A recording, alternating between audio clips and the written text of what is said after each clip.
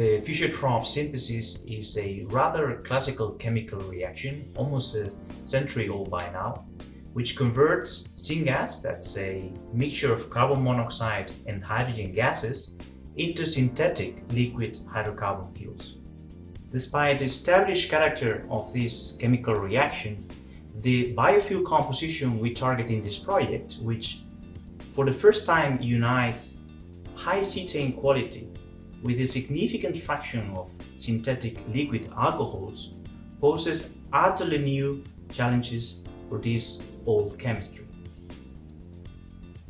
In cooperation with our partners MPI, VTT and INERATEC at the Spanish Research Counsil, we are currently developing innovative solid catalysts for this reaction, which allow us to obtain the desired and rather unconventional hydrocarbon mixture product, which is essential to achieve the goals of REDIFUEL.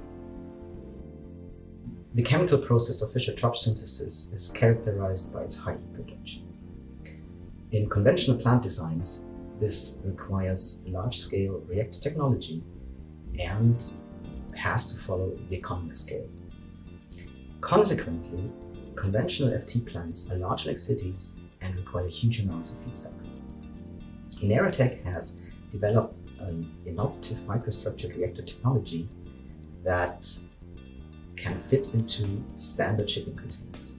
In addition, this technology is highly flexible and can be adapted to various feedstock and conditions.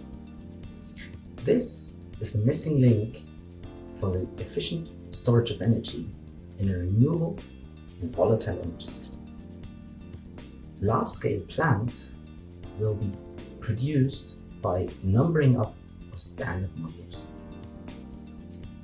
In the REDIFUEL project, INERATEC is adapting its technology to the newly developed catalytic system.